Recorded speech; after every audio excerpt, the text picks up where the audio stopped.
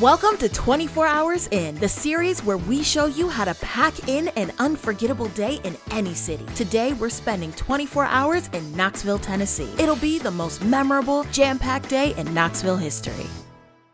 Alright, it's 7 a.m., I'm barely awake, and I'm going to wander around Market Square to beat the crowds. This spot is usually bustling, but right now, I've got it all to myself. Ooh, a sculpture garden across the street. Gorgeous, gorgeous shapes. This must be a sculpture of my ex. Looks like art and culture are alive in Knoxville. It's time to hit up Pete's where I can drink all the Diner Java I want and get this amazing biscuit sandwich in the process. Even the birds love it. Thanks, Pete. Now that I've had my 7 cups of coffee, it's time to hit up Art Market Gallery. Did you know that Knoxville is known as the Maker City? I guess this place is cool if you're looking for fungible art.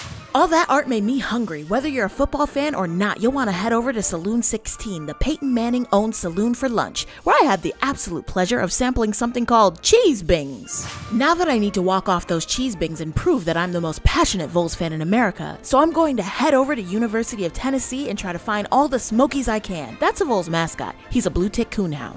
1, 2, 3. Okay, that's enough. Let's hit up the mural walk. It has everything. Music-related murals, murals you can walk on, murals in alleyways. Ew, what's that smell? Let's head to Lost and Found Records where you can swap your old records for new ones. So many options. Let's see. You literally can't go wrong with a Bill Withers record. Thanks.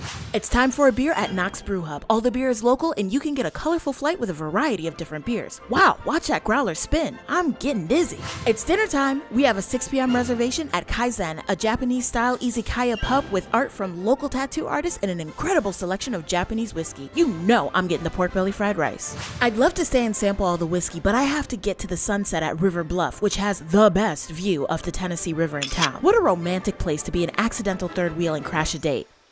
Hey guys, hope it's going well. Time to head back to the city and catch some more spectacular views from 530 Lounge, a cozy outdoor fireplace and a nice cool mule. Sign me up. One more place to hit on the bar crawl. It's time for Brother Wolf. Despite being famous for their Negronis, I went in the lemon sorbet spritz direction because I wanted some dessert in my drink. The next logical step after all these amazing cocktails is putting on some communal shoes and trying my luck on the bowling lanes at Maple Hall. Party of one over here.